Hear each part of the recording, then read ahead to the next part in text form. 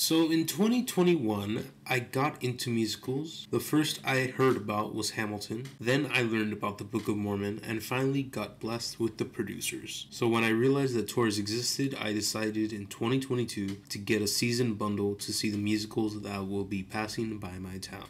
It was the first time that I have ever gone to see a musical live, so now that months have passed, I have decided to rank the shows that I got to see in 2022. I will be ranking these shows from worst to best. I hope that I don't offend anyone with my list. These are just the opinions of a man that thinks musicals are fun and wants to have a good time. So for number 6, Tootsie. Tootsie is a musical based on a movie about an actor named Michael Dorsey, who isn't getting any gigs. So he decides to cross-dress to see if he can get different opportunities as a woman. The musical story wasn't done very well in my opinion. It was just meh.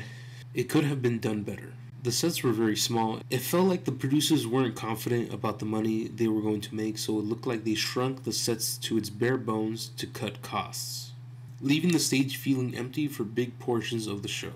The lighting was okay, it didn't feel very special. The music was fine, nothing except the overture popped out for me. I was impressed by one song that an actress had to sing. It was called What's Gonna Happen. It's about a friend of Michael's named Sandy talking about her hatred for audition, and I thought the ending was very disappointing. I am not gonna spoil it, but I was surprised when the cast came to take their bow. It just left me thinking that the makers of the show didn't know how to end it, so they just ended it. But everyone clapped, knowing that it's not the cast or crew's fault that they were stuck performing this show. I wouldn't recommend this show to anyone. 4 out of 10. Number 5, Pretty Woman. Pretty Woman is also based on a movie. It's about Vivian Ward, a prostitute from LA, who is hired by Edward Lewis, a businessman. He hires her so she can join him as a date to some business functions. I enjoyed the show, besides the awkward moments where they acted out some sexual exchanges. I thought the sets looked pretty good. You really felt like you were in the streets of LA or in the swank hotel they were staying at. I thought they did a good job in replicating the look of a California sunset. The acting was fantastic. My favorite characters had to be the hotel manager and Julio the bellhop. Their dynamic was very funny. The music was okay, it just didn't have a very memorable soundtrack. I did like one moment when Vivian and Edward went to the opera, and the choreography was very good here. Then suddenly one of the actresses starts singing as an opera singer. She was fantastic. The ending had to be my favorite part of the show because they had finally sang Pretty Woman after teasing it earlier. So in conclusion, I would recommend the show to people that just want to have a fun night out. 8 out of 10. Okay, this I recorded a few days later because I went to go see a movie. And then I forgot to record again. Number 4, The Band's Visit. The Band's Visit is about a police orchestra from Egypt that gets stuck in a desert town in Israel after some miscommunication. We follow the orchestra members through their stay while they wait for a bus to return to take them to the right place. I really enjoyed this show, even if I might be biased. That's because this was the first show I ever got to see. The music was great. It wasn't something that I was used to because I had never heard music in this fashion. I did enjoy it enough to add some of the songs to my playlist. My favorite was Answer Me. It starts off as a solo and ends in an ensemble. It starts as a solo and ends in a ensemble. It starts as a solo and ends in an ensemble. As a ensemble. It starts as a solo and ends in a ensemble. It really brought the feels. It would have made me cry if I wasn't a dead person inside. I thought the sets were great. They had a bus stop, a cafe, an apartment. It was very well done. The lighting was also very good. They gave a sense of where they were. There were parts that they spoke in Arabic, but I assume they told jokes because some people in the orchestra section were laughing. Towards the end, I thought we were going to see the orchestra perform, but the lights went down right as the conductor went to the front. But then the lights turned on, and we got the chance to see each of the musicians have a solo moment. Now, if I recommended it, of course. I had a great experience and would want anyone to have the same chance I had to see it. 9 out of 10. Okay, I went to bed after doing that last one, so I'm awake now.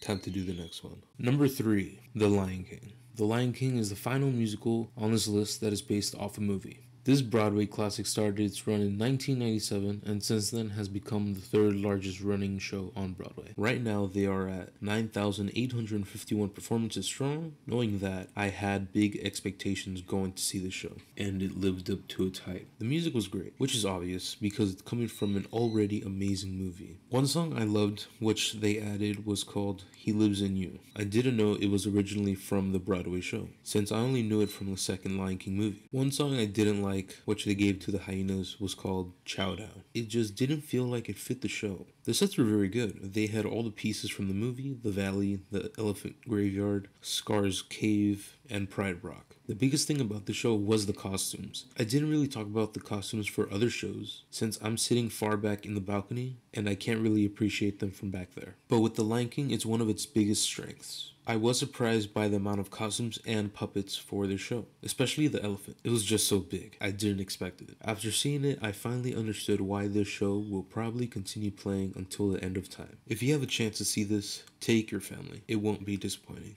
I give it a 9 out of 10. So after I recorded that, I got invited to SeaWorld and spent the day there. This is recorded after that. Number 2.